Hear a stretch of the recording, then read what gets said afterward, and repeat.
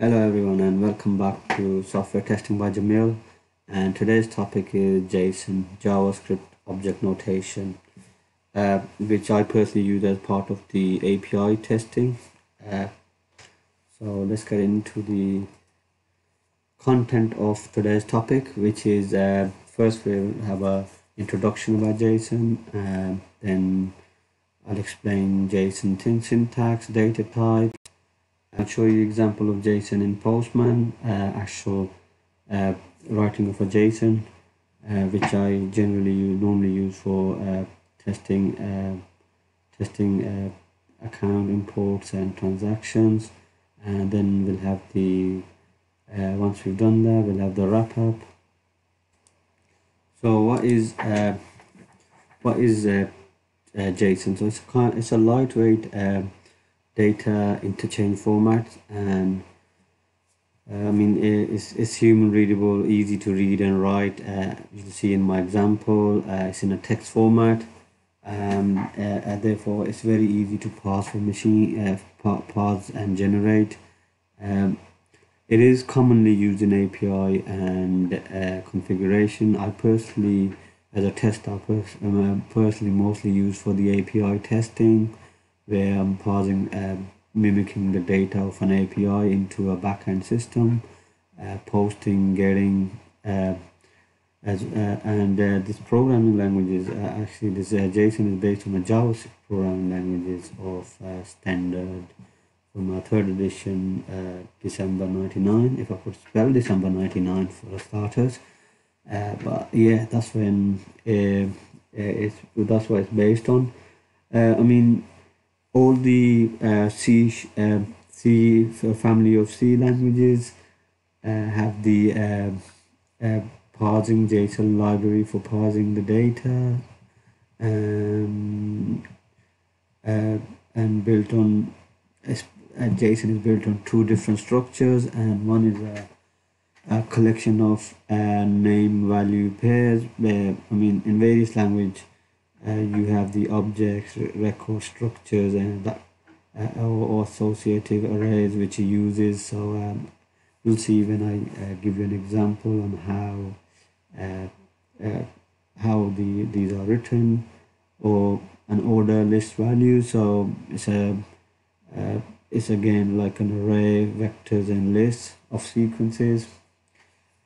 So let's just explain what syntax is. So syntax, it has a I just mentioned this as a it's based on it's got a field name, so that's in double quotes, and then followed by a colon, and then a value for the name. So in my example, we've got the string format there, so you have a test as a name of the field, and then you have the value, which is JSON, and yeah, that's all it is. That's the exact syntax that you need. So then you got the different data types there.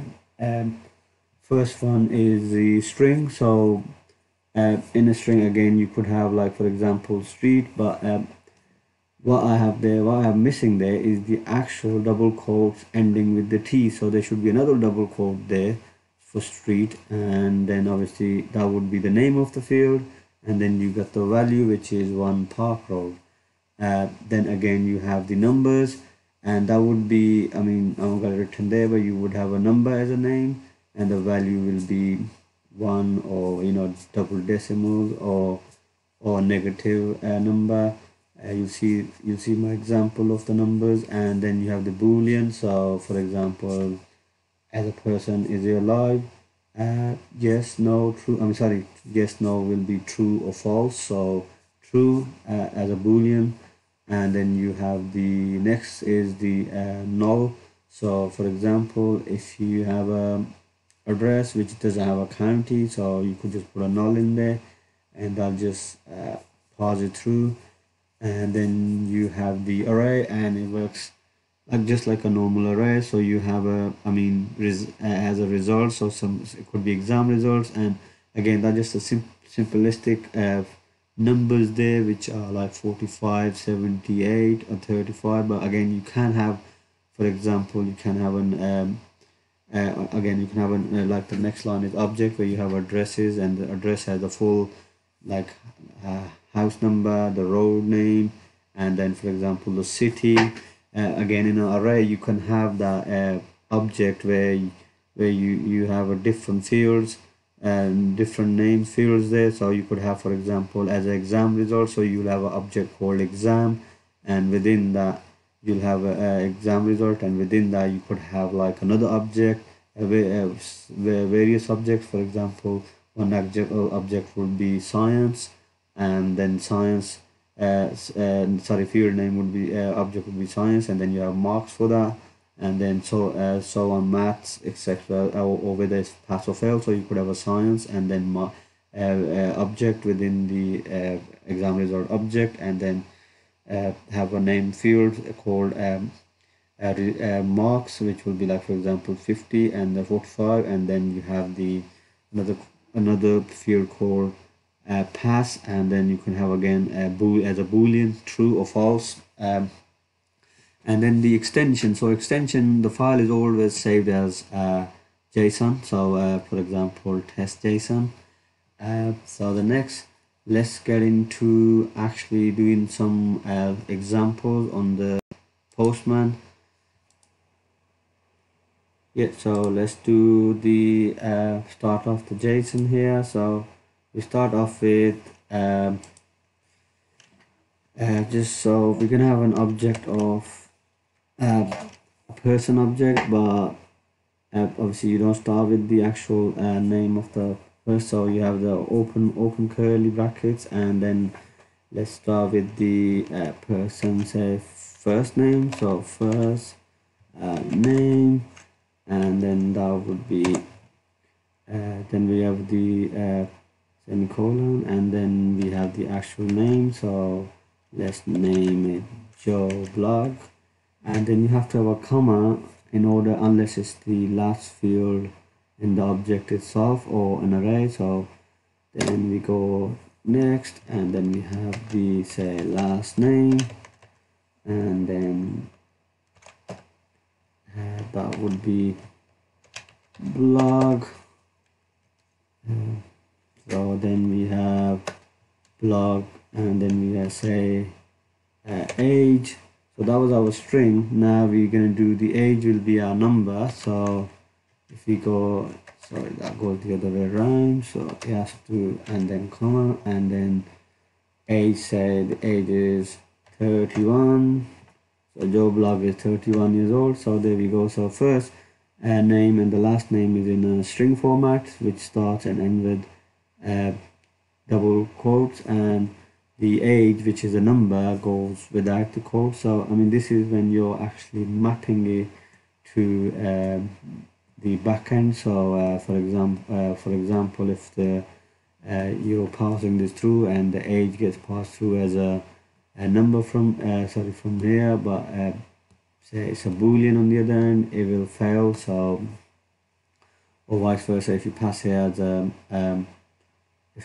a string and it's a number, it will fail, so you got an error. So then we have is person live. So let's say is the person, yeah, so is the person live, is it live, and this time you're gonna say it's a boolean, it's true or false. So that is true, the person is live. And then we have after that, so we're gonna have after that we'll have I guess we'll have an address. So we'll have person's address, and the address is let's see, address, and oops, if I can. So address, I mean address, because address has various fields. So address has like street, house number, street, city, postcode. So we'll go with the object. So we can have an object in this case, and the object would be, so we start off with The first would be house number, and that house number say 1, and then we have the street or road, whatever you call it, which would be, let's just call it, from our previous example, we call it Park Road. And then again we have say city, so we have city, and that would be, say, I don't know, Solihull, and that is our address object. So it's got the whole various data that needs to go in, and then say the next we go for, I mean, the person must have phone numbers, I guess. Now with the phone numbers, because you could possibly have a house number or and a mobile number and office number, so we will go with the array. So in array you could have so that's square bracket multiple data. So in this case we will have, say, start off with what type of phone number it is. So the type will be, name is type, and the value, I mean, it is a number, so or possibly could it be a string. Thing will go with the number, so it could be 0, 1, 0, 3, 4, 5, 0. So that's the, oh sorry, that's the type. So the type will be string. My apologies, because we're trying to determine whether it's a home number or a mobile. So this is a home number, and then app number will be number, and number will be, say, the number. But there's one thing that I have missed, which is that it needs to be an object within the arrays, because it has each number has multiple fields. So if it was just we're just entering like number without giving what type of number it is. So if we were just entering a house number and mobile number, we could just have them too. But because we're just number values rather than a name, but because we got a name and a value, therefore it can't be an array without being an object. So what we'll do is add, I mean, if I take that back, an error will be there, so it's expecting something else. So if we go here and then here, sorry, here again we'll have to put a comma to make sure that it does have an entering. So there we go. Sorry, and it needs again comma here. So now again we go for the type, so we could just copy that and paste that here, change that to mobile, and say 07124389. So that's our mobile number. So that's our, now we've got a array there which has multiple numbers, but it has to in an object, because obviously we're given each a type. So but if it wasn't type, then it would just be if it were just numbers, we could just straight put them into array, but we'll have to create an object within the array. So that's the so we covered string, boolean, and numbers. So what we'll do now, so does the next will be, does the does the person have children? So if the person doesn't have children, again, obviously if it's more than one child, so we'll have up to array children, and it could be multiple, so we'll have an array, and within the array we would have a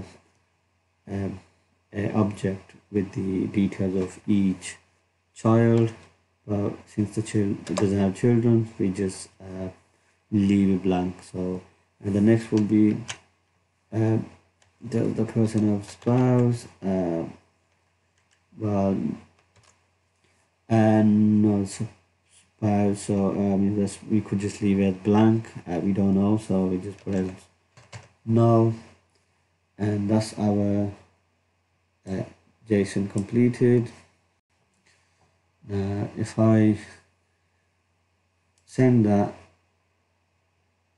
I should get a positive. So I'm using one of these API services, and that gives me positive that our JSON is correct. So that's as simple as that, covering string, 30 number, then data types, and the boolean arrays and objects, and as you could see, it's a very easy to write, easy to understand. So to wrap it up, as you've seen from my example, it's very easy to use. It's in a text format, so it's quite straightforward once you get hang of it, and it's completely language independent. Like I mentioned earlier, it's not it's based on JavaScript, but it's language independent, and it's quite if you use any of the C family of languages, Java, C#, C, C++, Python, Perl, it's quite easy to understand. Even for the non programmers, manual testers could really understand as well. So if you do have any questions, drop them in the comments box. If you'd like me to create a more in-depth video, let me know. And if you like this tutorial, like this video, subscribe to the channel, and do hit the bell button to get the notification on latest video. And I'll see you next time. Thank you.